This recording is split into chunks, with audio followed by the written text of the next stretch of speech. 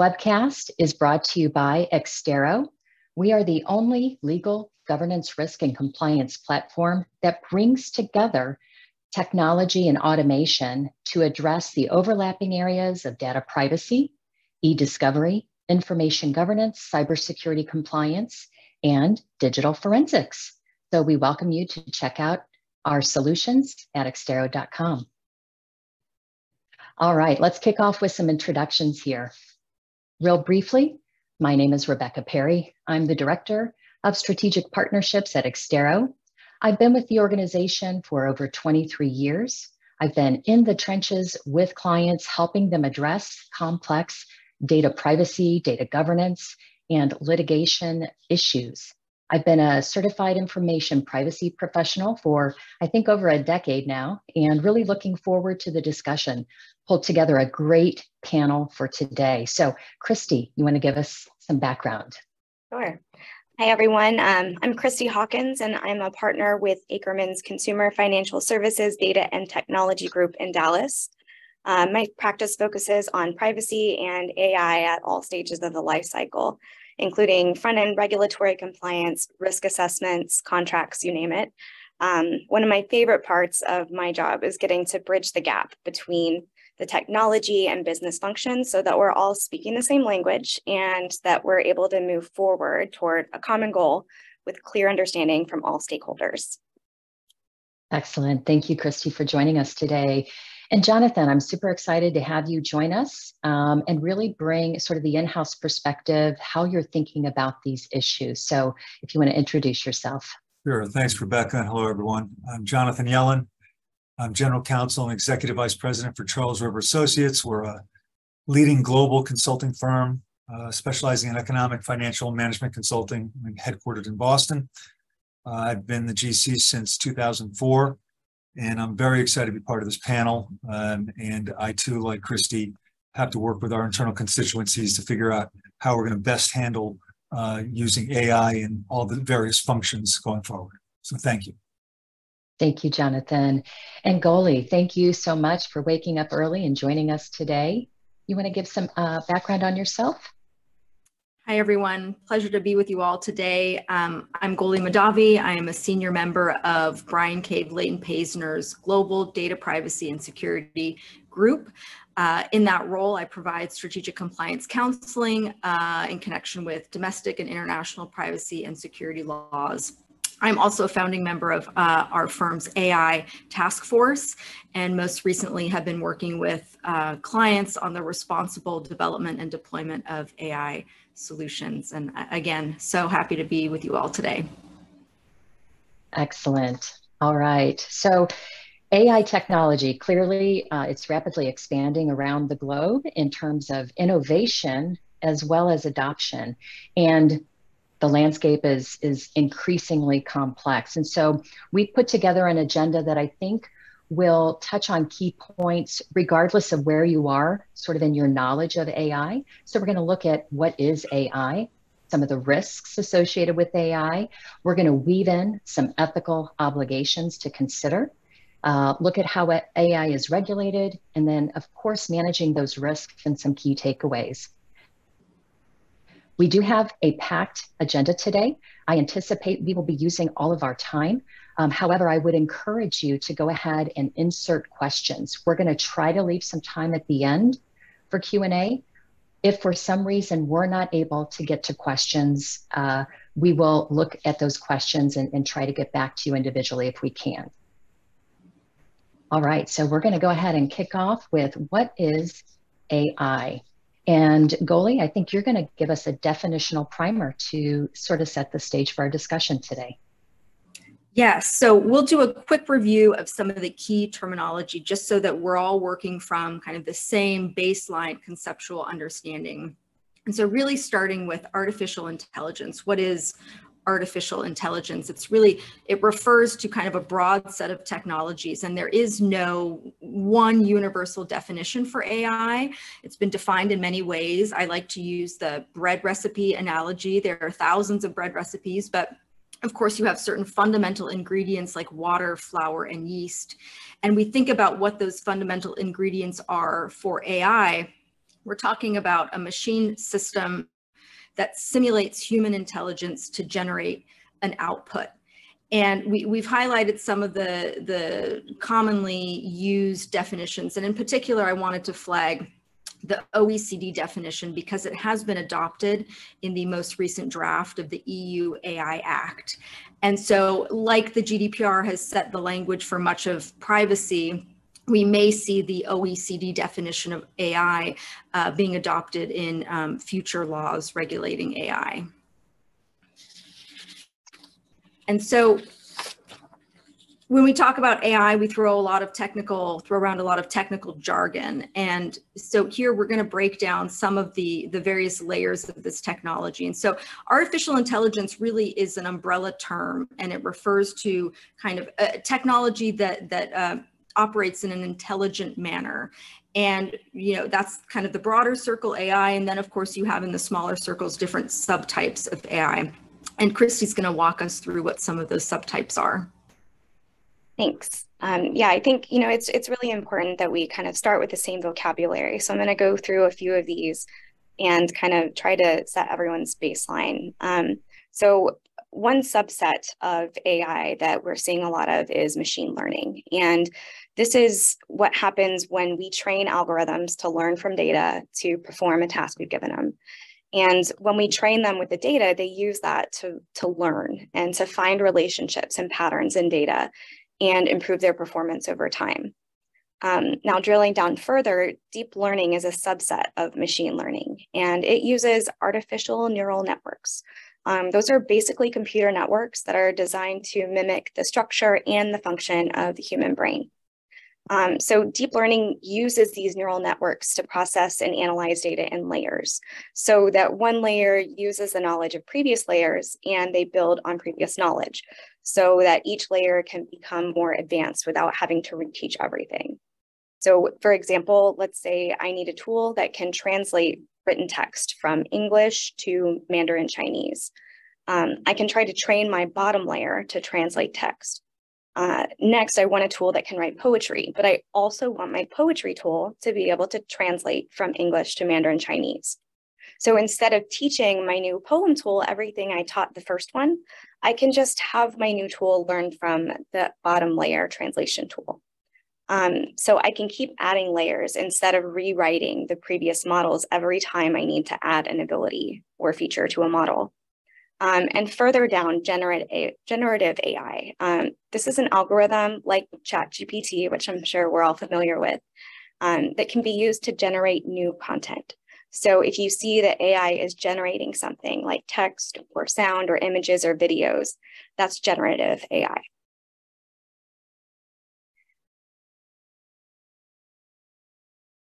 And so tying these things together by comparison, with traditional computing, the algorithm is applied to the input data to get the output. So this is sort of how you would think of a Google search. You type in your search terms into Google, and based on the information available, the algorithm finds what's relevant and generates your search results, and that's the output. But with machine learning, things change a little bit. So let's say we want to build a machine learning model that can predict whether an email is spam or not. So here we have the input data that would consist of various features or attributes of an email, like the sender, the subject, the body text, things like that. The output would be a binary model. So this is something that indicates, yes, an email is spam, no, it is not. And the algorithm would choose a suitable machine learning algorithm, like logistic regression or decision trees, to train the model. And to train it, we would need a data set that already we know, hey, this is spam, this is not. And so it can learn based on those features and adjust based on the feedback we give it that, hey, you got this one right. And then once the model is trained, we can use it to make predictions on new and unseen emails. Thank you, so Christy. Those are some basics, yeah, for terminology. That's great. I'd love to bring Jonathan in now just to kind of talk about how you're thinking about this from a general counsel's perspective at an organization. What are some of the things that I guess are keeping you up at night about this type of technology? Sure. Thanks, Rebecca. So with all new technology, I have to meet and work with all of our internal constituencies. We have to assess the best path to balancing value creation with risk management. We have board oversight, especially now heightened with the new cybersecurity disclosure requirements that will be coming out versus the let's get going business generators. That balance is key, and they're not always aligned. Which path, which tools, that's going to be the ongoing and changing debate. And that's what we do, at least that's what I do as in-house counsel each day, is I try to figure out which path do we need to go on and how to assess each of the constituencies' views and attributes. Yeah, and I think we'll get later in our discussion about how we can leverage sort of existing frameworks, workflows, work streams that are already in place from a privacy perspective to enhance that. So Christy, let's keep moving forward here and just look at some basic steps for AI development. Can you walk us through this? Sure. I know this is a lot of my voice, but there's this one more chunk of information that I think is really, really important to have a foundational conversation about AI. So walking through the basic steps of the development lifecycle, before you create an AI model, you need to confirm what you want it to do and what you want it to accomplish. This is how you really build a path forward and select your data and figure out what instructions you're going to need. So right after that, we're going to look at data collection. AI models need data to learn and to make predictions. And what the model learns will depend on the universe of data that you feed it. So here we're looking at location and scope. Where are we going to get the information and what will the information include? What features do we want to be considered? For example, if I want to create a model that can play chess, I'm going to want to give it information about chess rules, moves, and games, but I probably don't need to give it information about medicines prescribed by doctors for different illnesses.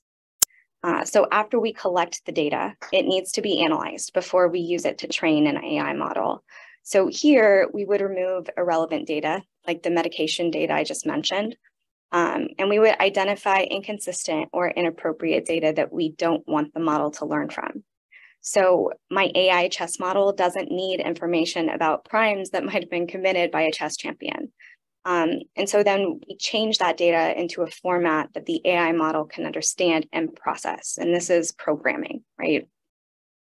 Next, we develop the algorithm that's going to define the instructions that the AI model needs to follow so that it can analyze data and make decisions.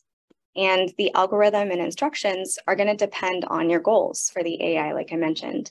And what you want it to do, like translating languages or beating the world chess champion. Now, after we develop the algorithm, we have to train it using the data we collected and processed. So we take the data that we collected and cleaned and hand it to the algorithm to read and process. And this is where the algorithm starts to adjust itself and to perform better or more efficiently. And this is where we teach it what the rules of chess are and what winning moves look like. It's also where we start to minimize errors. After training, we evaluate the AI model by having it look at new data that it wasn't fed during training. This is how we make sure it still works with data it hasn't seen before. So here, if the AI model can't apply the rules and the instructions to new data, we're going to repeat training and refine the model to train it better. Finally, when it's ready, we deploy it for people to use and then monitor it to see how it interacts with data. And we monitor it because we still have to make sure its outputs are accurate and effective. And this step might ultimately take us back to algorithm development or training to fix some issues that we spot. And finally, AI models change constantly. So we need to diligently monitor them and improve them based on what we observe. We also need to keep evaluating our goals so that we can update or retrain when we need to. Thank you, Christy. A couple key things I think privacy professionals would pick up on here: data collection, data processing, where's the data coming from, whose data is it? All kinds of questions I think that start to appear as we go through that development model. So that brings us to kind of our first ethical obligation. I think, Christy, you're going to walk through this, and then Goli, you're going to add some commentary as well. Yeah, so I mean, there are a lot of ethics issues that we're presented with. And, focusing specifically on legal ethics, we've seen in the media that there are risks of lawyers using AI in their work without fully understanding what's happening. So for me, this goes back to the basics. Are we saying that every lawyer needs to become an AI expert? No. But there are a few key takeaways, I think, here. So first, if a lawyer is using an AI tool in their practice, they need a basic understanding of how it works. So, if you want to run a search with ChatGPT for case law on a particular issue, here it's really important to understand that ChatGPT isn't trained on present-day data. So the cutoff is around 2021. Whatever is generated, it's going to be based on older information. But more importantly, maybe, is the fact that ChatGPT is not the same as a search engine, and it doesn't work quite the same way. So that might not be the right tool.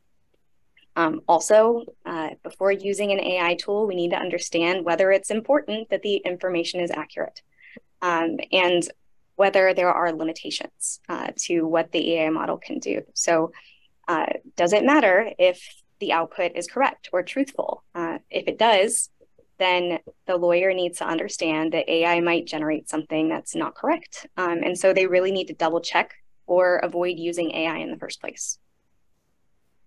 Goli, anything to add here? I think, we've all seen the articles about the two Manhattan lawyers who inserted fictional cases into a brief. Unfortunately, they became the poster child for kind of the incompetent use of AI. And it just highlights, if you're going to use an AI tool, to really understand what its capabilities are and what its limitations are. And then no matter what, there should always be a human review before anything is put out into the public or used. I think that's a great segue, Goli, to what are the risks associated with AI? So let's kind of break this down, put together a great graphic here that I think kind of highlights this. And I think you're going to walk us through a couple of those initially, Goli. So feel free to jump in.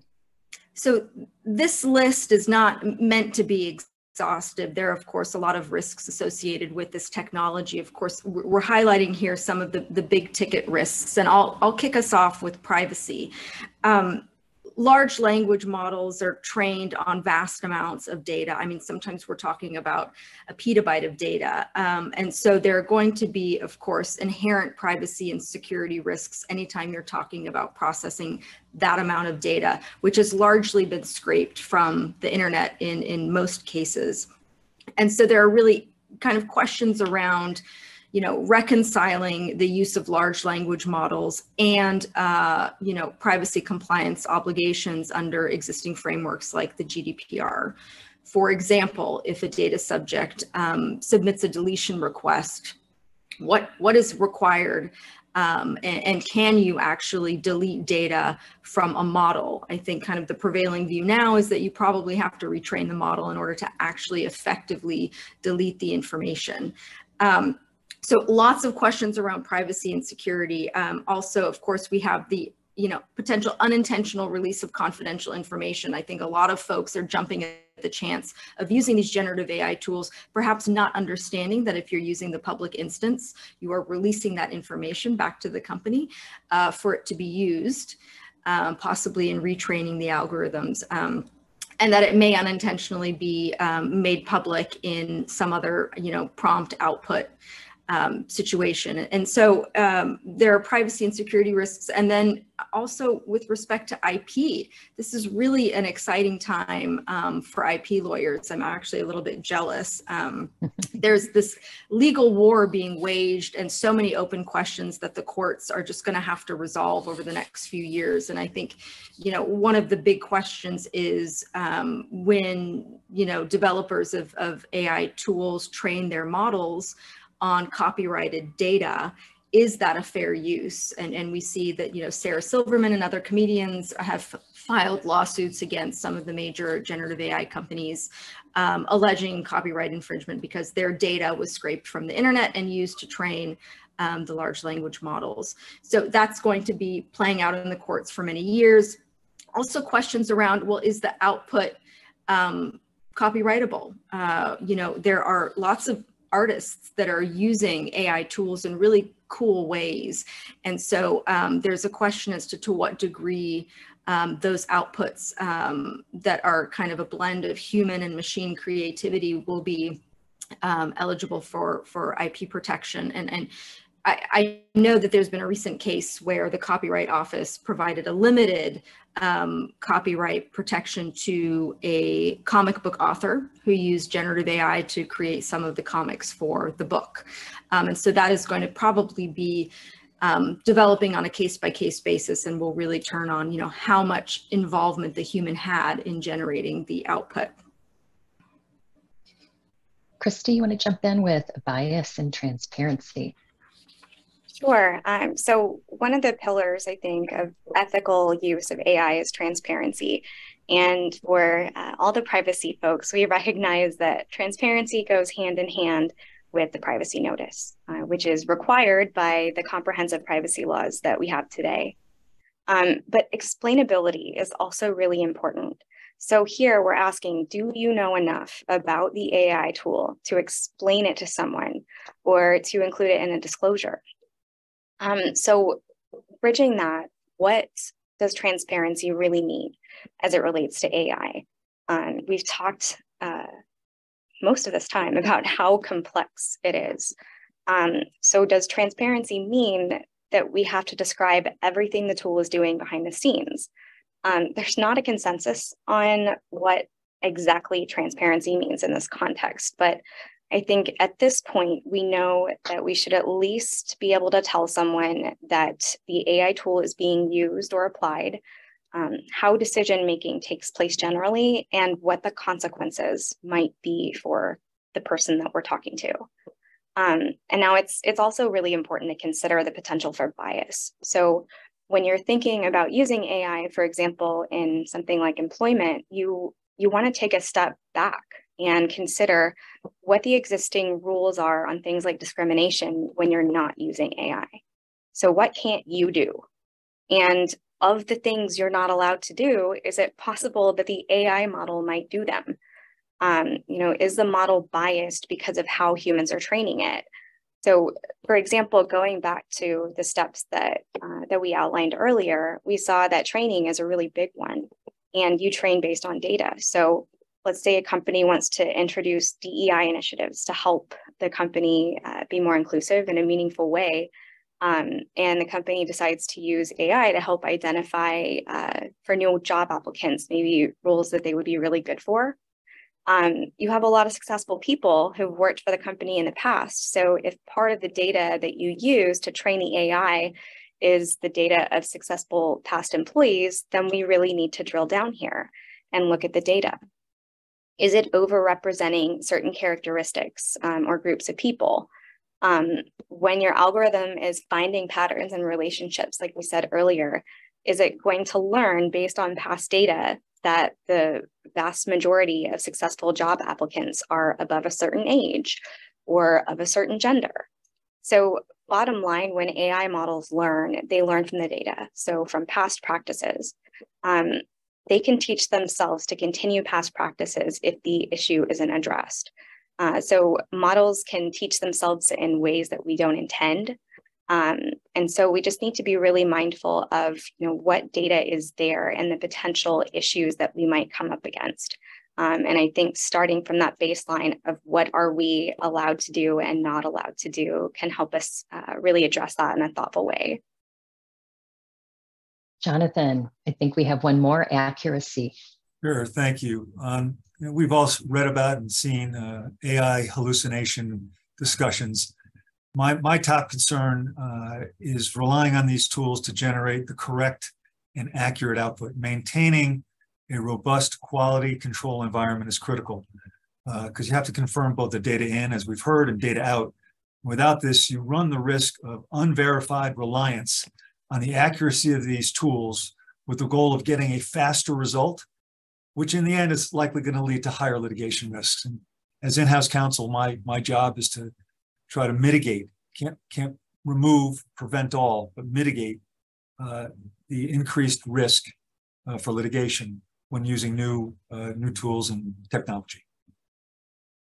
Great points. And I think it also kind of raises, potential policies within the company on how to address these risks and what employees should be thinking about as well. Well, let's kind of look at some examples. I think we have a couple slides here of AI gone wrong, sort of as a learning opportunity. And Goli, I think you're going to speak to these. Yes, so these three examples have been documented in the press, and they predate kind of the current generative AI wave. In 2019, an ad tech platform was sued by HUD and the ACLU for allegedly allowing advertisers to effectively redline certain neighborhoods when serving housing ads by allowing the algorithm to use certain protected characteristics in serving those ads. In the second example, a prominent tech company decided to develop their own in-house AI recruitment tool, and they trained that tool based on their a decade of their own resume submissions. Of course, those resume submissions skewed heavily toward male applicants, and the model learned to favor male applicants over female applicants. And so female applicants ended up being downgraded, where the model found certain terms within the resume that like, women's affinity groups and things like that. And then in the last example, there is, quite a lot of evidence that shows that certain facial recognition technologies do not have a good degree of accuracy when it comes to recognizing Black and brown faces. And so just actually this week, the New York Times reported the sixth reported case of a false arrest by law enforcement based on a false identification based on facial recognition technology. And so these are kind of risks that we've known about for many years. And I think, Jonathan, you're going to walk us through some of the kind of more emerging issues that have come out of generative AI. Thanks, Goli. These are the headlines we've all been seeing. There's more out there, more to come, I'm sure. But for me, the risk of violating confidentiality of your business or your customers, IP infringement with resulting output, and as we noted, inaccurate results are just what keeps me up at night. As the pressure grows to use more and more of these tools and resources, it's my job and our job as legal advisors to inform our clients that checking these boxes, it's not glamorous, but in the end, the business will benefit in the long run over those that are just going to speed ahead unabated. There is a lot of risk out there, but there's a lot of opportunity. And it's that balance that we just need to stay on top of. And I think that leads us to the next ethical obligation, Jonathan. And you mentioned, right, discrimination, harassment. Can you talk us through this one? Sure. So the first focus we've heard before was on people. We're a consulting business, and our hiring practices are what may be the first area of entry for these new tools. And we've seen what happens when Goli mentioned the earlier issues. I believe that the New York City law on bias that is out there on employment decision-making is going to be followed in other jurisdictions. And I think that Employment Counsel is going to look closely at various hiring decisions with an eye towards whether or not you are using tools that in the end are deemed biased and therefore create additional litigation for your firm. That for me is at least front of mind when dealing with the most current use of AI tools, HR decision-making. And our next one, Jonathan, I know you mentioned confidentiality. Christy, I think you're going to touch on this, and then Jonathan, you're going to jump in. Right. So I think this really ties back to how an AI tool works. The tool is trained on data that you feed it to generate your output. So if there's nothing set up to the contrary, the data you input into the AI tool to get your output is going to be used to train going forward. So we can see problems, as Goli mentioned, with inputting client data or inputting company confidential data. We really need to be able to understand what's going to happen to it and really understand the scope of that so that we don't inadvertently cause confidential information to become part of the training data for a model or even an output later. Yeah, I mean, from my perspective, again, as I said, confidentiality is the bedrock of the legal profession. Using AI tools that are not fully vetted to understand how the data is stored, used, retained, runs the risk of violating not only this rule, but various contracts you have with your clients.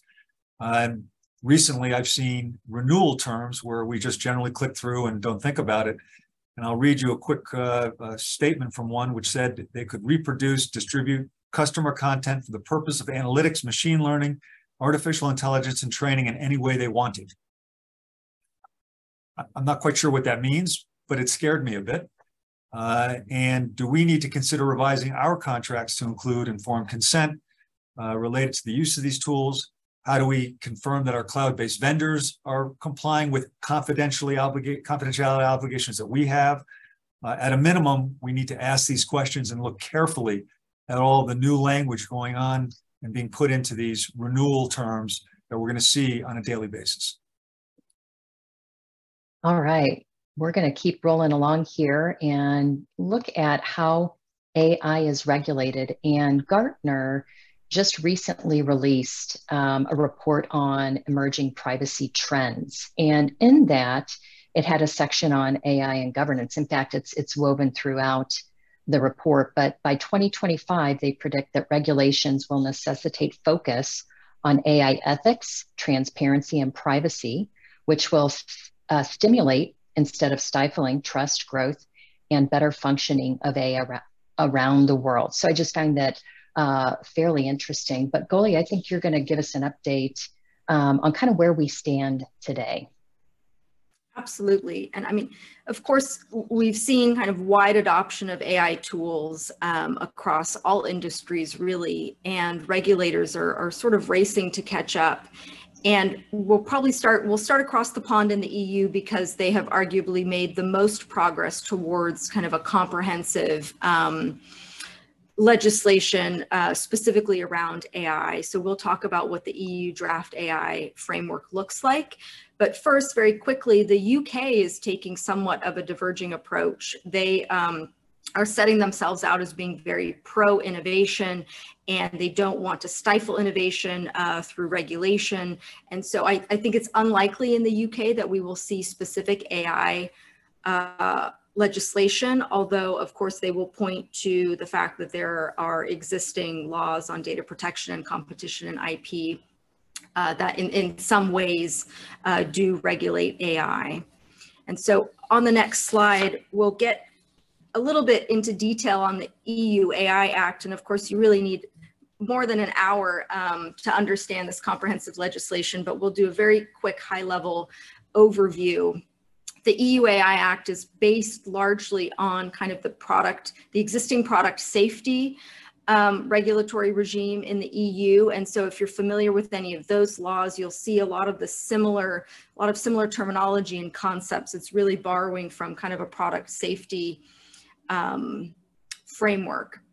And so the EU AI Act takes a risk-based approach, and there are essentially 4 buckets that an AI tool can fall into. It's either prohibited, high risk, limited risk, or minimal risk. And depending on the character of the AI system, it will fall into one of those 4 buckets and have some corresponding compliance obligations. So with respect to prohibited, currently there are certain prohibited uses of AI systems. Those include social scoring by governments, real-time biometric identification by law enforcement, and emotional recognition software used in border management. So that list is subject to change. Obviously, it's still a draft. but really the law is really aimed at addressing high-risk AI systems, and the law enumerates some of those high-risk AI systems, and they include biometric identification, AI tools used in employment, AI tools in education, and in the delivery of any kind of essential social services. Also, the AI Act designates kind of any product that is already subject to the product safety regime in the EU as a high-risk system. So we're talking about toys, gas appliances, watercrafts, medical devices, those sorts of things. And so if you have an AI tool that is high risk, and you are a producer of that tool, there are certain fairly onerous compliance obligations that you have to follow. Firstly, you have to set up a risk management system that will allow you to identify and mitigate risk throughout the life cycle of that high-risk AI tool. There are transparency obligations, requirements to maintain technical documentation, the ability to describe, in detail, what are the characteristics of this AI system? What are its capabilities? What are its limitations? Also rules around data governance, really to ensure that the data used to train the AI systems are of a certain quality and that they have been examined for potential bias. There's also a requirement of human oversight. The models need to be designed in a way in which humans can meaningfully exercise some oversight. And then there's the conformity assessment, which will be familiar under the product safety regimes. Companies will need to perform and publish an assessment, and then assuming they comply with the assessment, they can then have a CE marking for their products. In the most recent draft, foundational models were specifically flagged, and with respect to foundational models, they're kind of layering on additional requirements. Those include disclosing whether any of the sources of the data that the model was trained on were copyrighted, being transparent with respect to the capabilities of the foundational model, the compute power, and so on. And so similar to the GDPR, the EU AI Act will have extraterritorial reach. It's going to apply to producers and deployers of AI systems globally. The fines, similar to the GDPR, are quite high, particularly for the worst offenses. In terms of timing, we are in the trilogue phase. Assuming all goes to plan and the draft goes through the standard kind of legislative process, at the end of that legislative process, there'll be a 24-month transition period. So really, realistically, we're talking about 2026 for the EU AI Act to go into force. But it's absolutely something to watch because, again, it will have extraterritorial reach. Definitely something to keep our eye on for sure. All right, and so let's take a look at the US from just a federal and state level. I think, Goli, you're going to set the stage here, and then we're going to dive into some specifics. Yes, so, at the federal level, we know that there is no federal statute that kind of directly regulates AI. Last year, there were attempts made. There were two bills, the Omnibus Privacy Law and then the Algorithmic Accountability Act, which would have regulated AI. Neither of those bills have been reintroduced in this current legislative session. But Senator Schumer recently had a press conference wherein he indicated that efforts are underway. They're going to be holding a series of insight forums this fall, and his prediction is that, federal AI legislation, at least in draft form, is months, not years away. In the meantime, the White House has been very active. They published at the end of last year the AI Bill of Rights, which unfortunately we don't have time to go into, but it's a really useful document. I would recommend reading it. It sets out, it's obviously a non-binding policy document, but it sets out kind of the 5 main principles.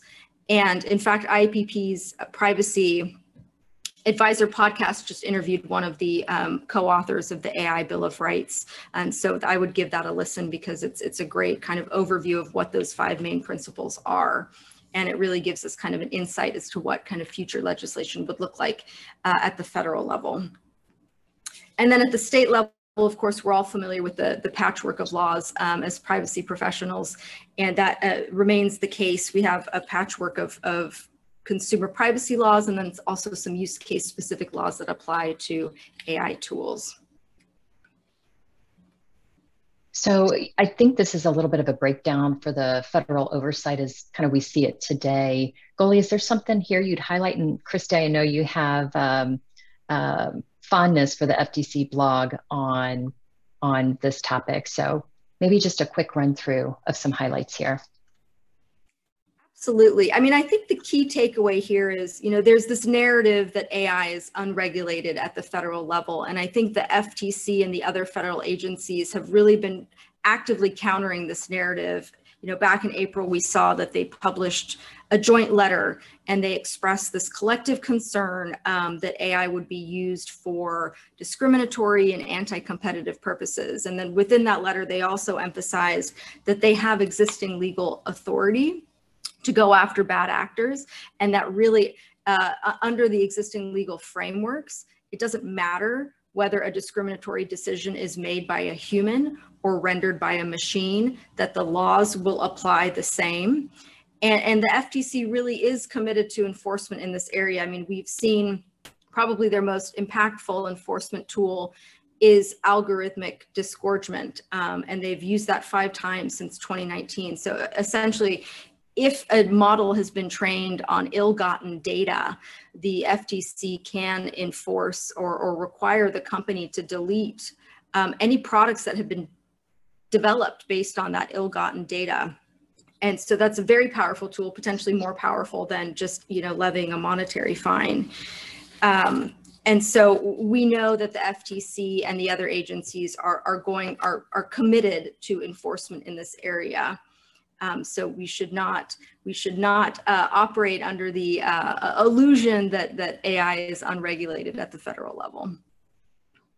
And Christy, what in the FTC blog would you point people to specifically?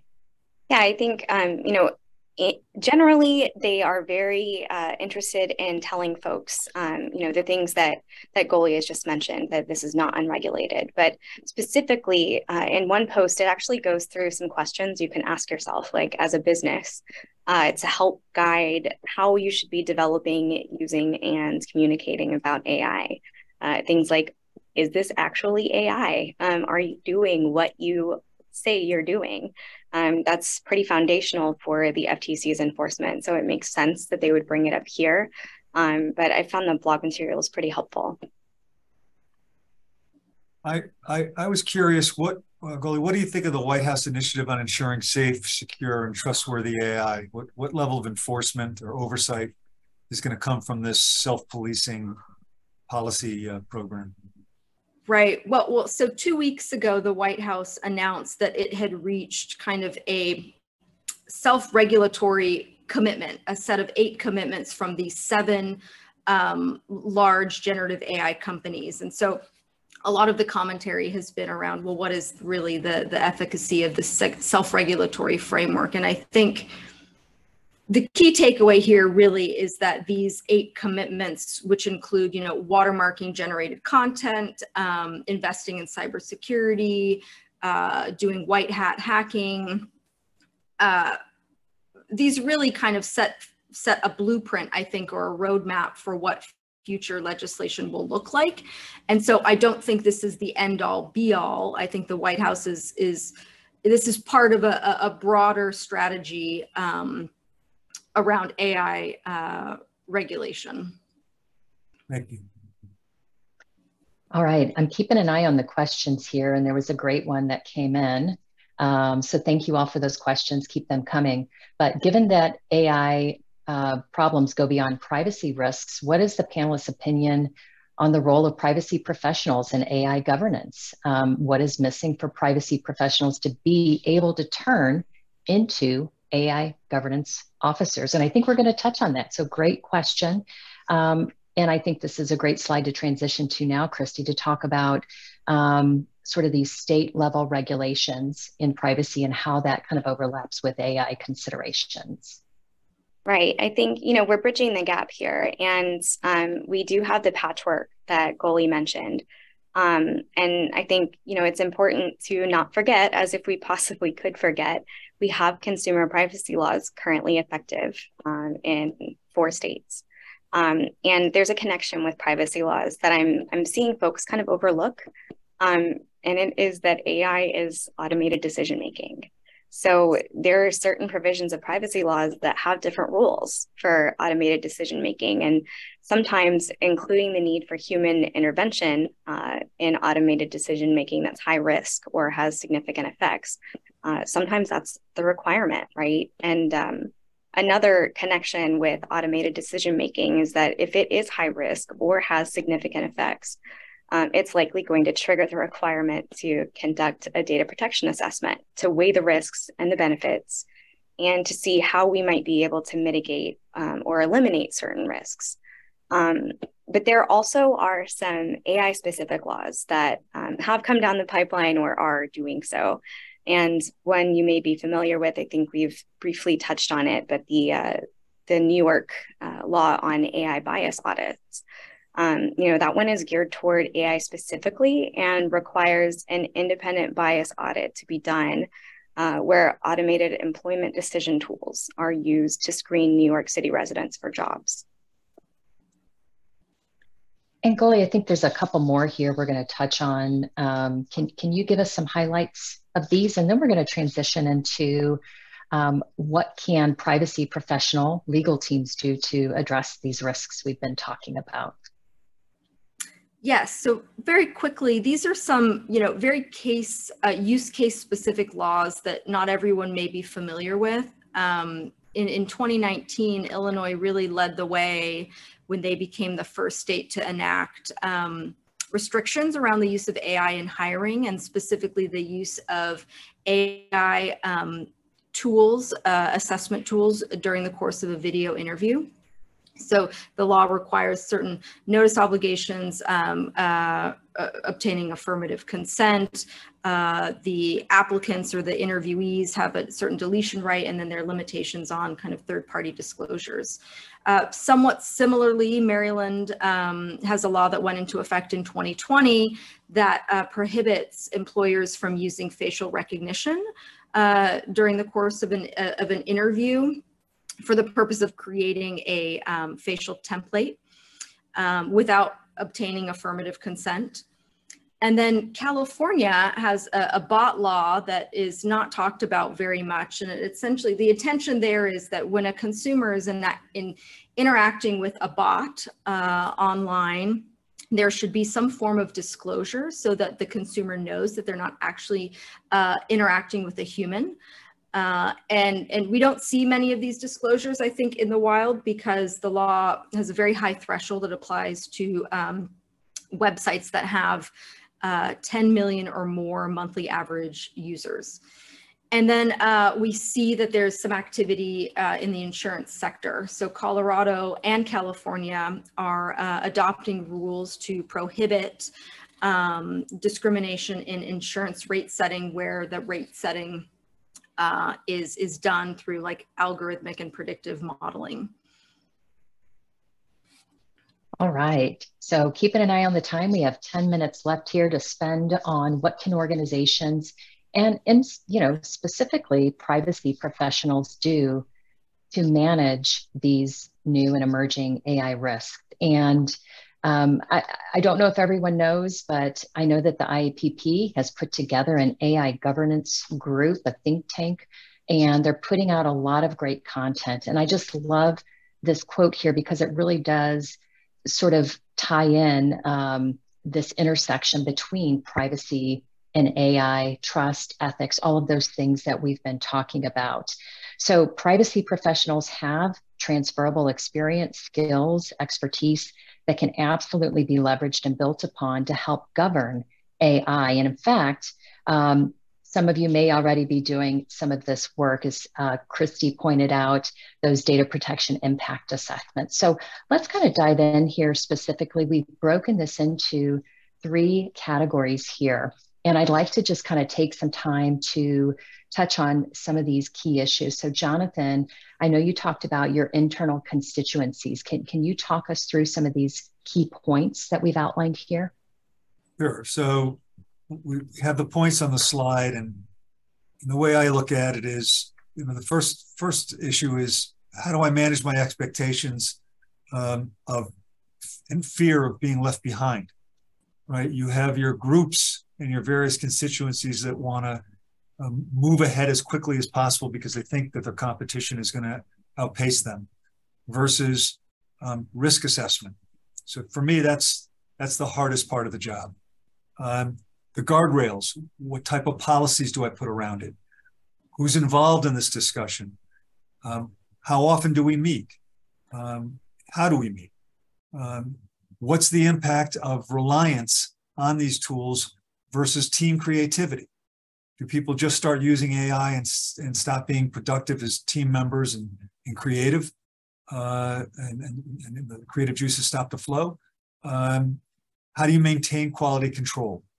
Again, all of them relate to the competing constituencies' goals of starting with, from our company, would be oversight from the board level down to the ground floor of where the staff really want to make sure that they stay competitive in their various markets.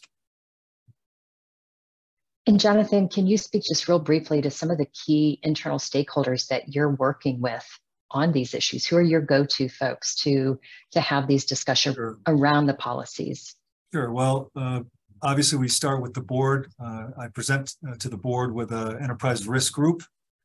We also have an internal AI group that's been established using both corporate and consulting staff, so that we make sure that we have all of the constituencies in the firm involved, from IT to HR to legal to consulting staff to financial administration.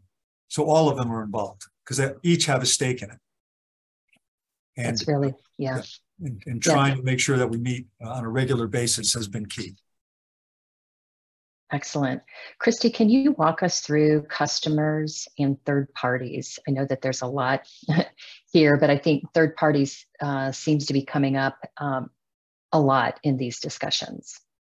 Yeah, it really, it is becoming a lot more important, I think. And, if you're engaging a third party to implement AI tools, there are a lot of considerations that really we need to be careful to not overlook. Do they have policies and procedures in place for handling the AI lifecycle? If you or they are inputting anyone's personal data into the tool, what does the notice look like? Has notice been provided? Do we need to update it? And the use of AI really needs to be incorporated into diligence and oversight processes if it's relevant. And going back to that AI lifecycle step of continuous improvement, there need to be regular reviews scheduled to incorporate updates or lessons learned. And so we need to do our homework and make sure that the folks we are engaging to develop these things for us are doing it responsibly. And importantly, though, I love contracts. One thing I am seeing a lot more often is in vendor contracts, like Jonathan mentioned.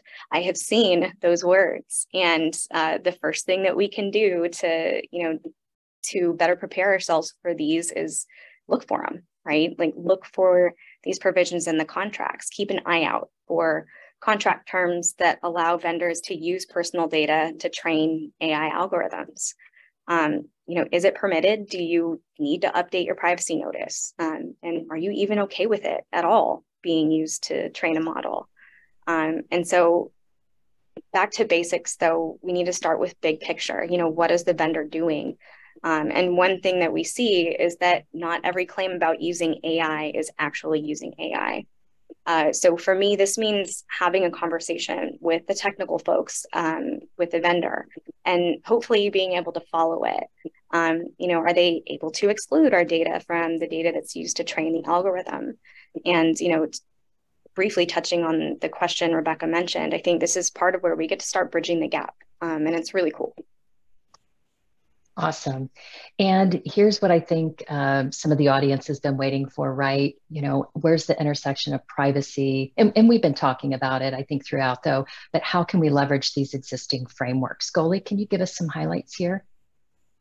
Sure. I think it can sound really daunting when we think about, okay, what is AI governance? How do we adopt AI governance for our organizations? And I think as privacy professionals, we are so well suited to take on this job. I know we have a few other things going on as well.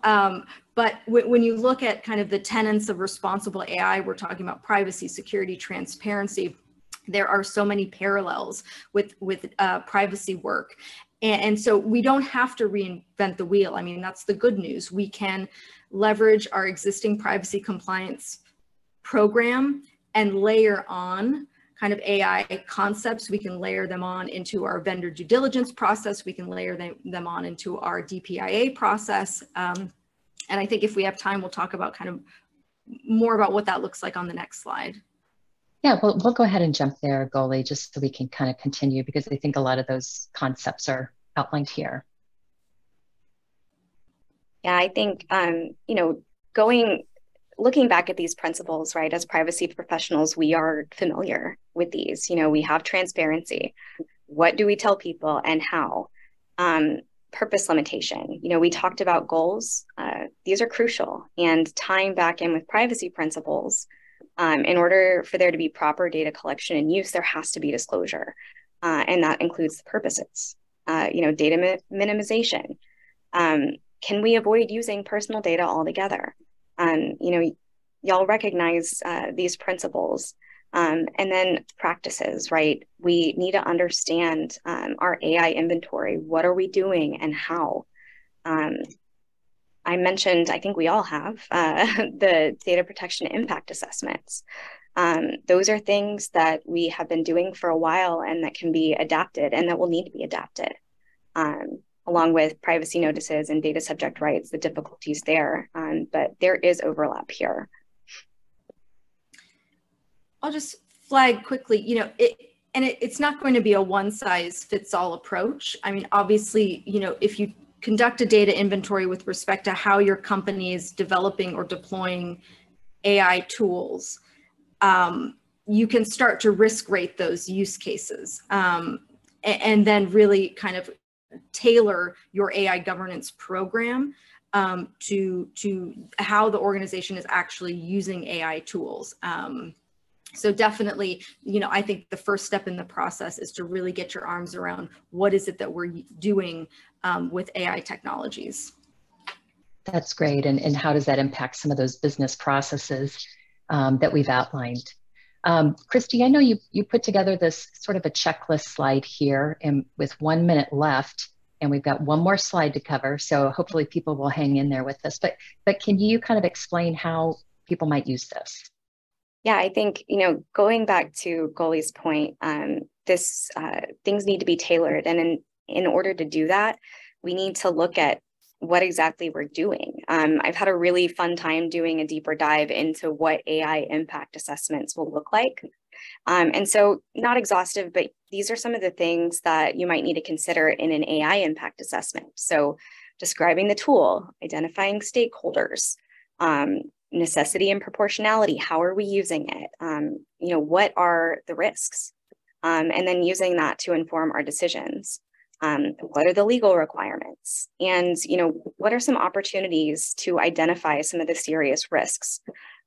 So very similar to some of the things that we consider in DPIAs currently, but we can adapt that to leverage these processes. That's great. Thank you, Christy. And I'll start to bring us home here. So, that's something Xterra was doing in our privacy technology, is layering in these AI elements as part of those existing work streams. And it's part of our compliance trifecta approach that we talk to our clients about.